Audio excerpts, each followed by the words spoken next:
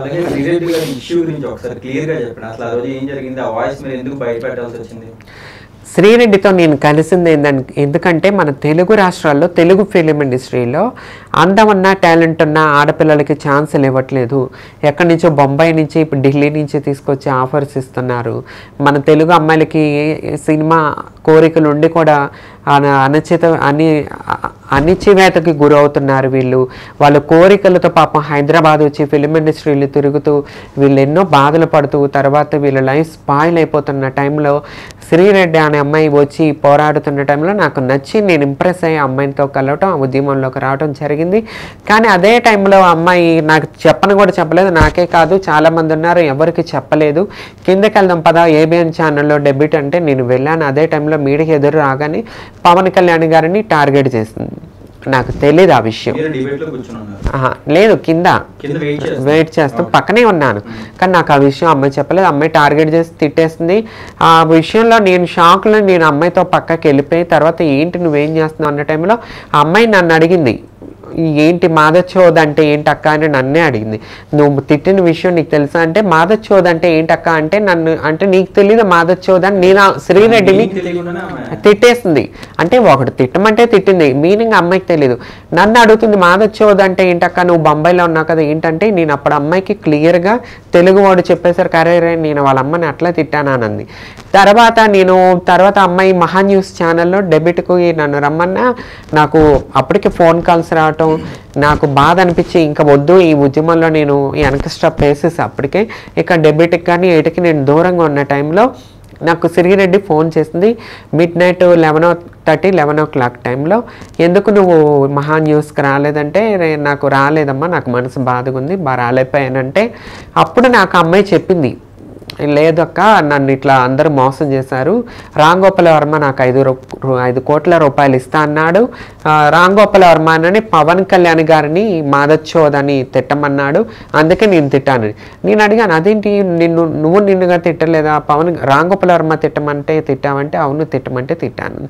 అప్పుడు ఇదిగో నేనేంటంటే ఆ విషయం నాకు ముందే చెప్పినా నేను ప్రజల్లోకి వెళ్ళి మీడియా ముందుకు వచ్చి శ్రీరెడ్డిని ఇట్లా తిట్టమంటే తిట్టిందని చెప్పినా ఎవరు నమ్మరు. ఇప్పుడు మన సొసైటీలో విత్ ప్రూఫ్ వెళ్ళాలి. వితౌట్ ప్రూఫ్ మనం ఏం చెప్పినా జనం నమ్మరు.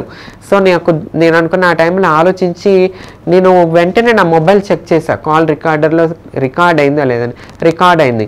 సో నాకు ప్రూఫ్ దొరికింది. అంటే రామ్ గోపాల్ వర్మ గారు కుట్ర చేస్తున్నాడు పవన్ కళ్యాణ్ గారి మీద అని చెప్పి రామ్ గోపాల్ వర్మ కుట్ర చేస్తున్న వాళ్ళని బయట పెట్టాలని ఒక దృక్పథంతో నేను బయటకు వచ్చి వాయిస్ రికార్డు బయట పెట్టాను తప్ప నేను ఆ ఉద్యమాన్ని నాశనం చేయాలని చెప్పో ఇది చేయాలని ఒకరిని జీవితాన్ని నాశనం చేయాలని కాదు, కుట్రలు చేస్తున్న వాళ్ళని కుట్రను బయట పెట్టాలని చెప్పి వాయిస్ రికార్డు బయట పెట్టాను.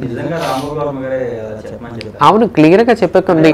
అదే టైంలో నేను వాయిస్ రికార్డు బయట పెడుతూ మా హెచ్ఎం టీవీలో లైవ్లో నేను వాయిస్ రికార్డు బయట పెడుతున్న టైంలో ట్విట్టర్లో రామ్ గోపాల్ వర్మ ఇమ్మీడియట్లీ నాది స్టార్ట్ అయింది. వెంటనే లైవ్ చూసి వెంటనే అవును నేనే తిట్టమన్నాను, నా నుంచి నేను క్షమాపణ కోరుతున్నాను పవన్ కళ్యాణ్ అని చెప్పి రామ్ గోపాల్ వర్మ ఒప్పుకున్నాడు. ఏంటంటే అది రామ్ గోపాల్ వర్మ కూడా వెనక కూడా ఎవరైనా ఉండవచ్చు కదా, గేమ్ ఆడుండొచ్చు. పవన్ కళ్యాణ్ గారు రాజకీయ ఎంట్రీ చేస్తున్న టైంలో కొంతమంది భయపడి ఉండొచ్చు. ఆయనకున్న ప్రజాదరణ, ఆయన ఎక్కడ రేపు ముఖ్యమంత్రి అయితే వీళ్ళు పదవుల్లో రాజకీయంగా ఎదిగితే వాళ్ళకి ఎక్కడ దెబ్బ తగులుతుందని చెప్పి ఎవరైనా పార్టీ వాళ్ళు ఎవరైనా కుట్ర చేసి ఉండొచ్చు. సో అందువల్లే అది. శ్రీరెడ్డికి నాకు పరిచయం అదే ఉద్యమంలో తెలుగు ఇండస్ట్రీలో మహిళలకు జరుగుతున్న దానికి టైంలో ఉద్యమంలో కాస్టింగ్ వచ్చే ఉద్యమంలోనే మా ఇద్దరు ఫ్రెండ్స్. అవును, నేను ఫస్ట్ నుంచి కాస్టింగ్ కోచ్కి సపోర్ట్ చేస్తూనే వచ్చాను. అది శ్రీరెడ్డి ఉద్యమానికి నేను సపోర్ట్ చేశాను. ఉంది కదా, మీకు తెలీదా? చాలా ఉంది. ఒక ఆడవాళ్ళకే కాదు మగవాళ్ళకి కూడా ఉంది, ట్రాన్స్జెండర్స్కి ఉంది, అందరికీ ఉన్నాయి. అందరూ బాధపడుతున్నారు కాస్టింగ్ కోచ్కి. ఇప్పటికీ ఉంది, ఇప్పటికీ అదే కంటిన్యూ అవుతుంది, ఏం చేంజెస్ రాలా.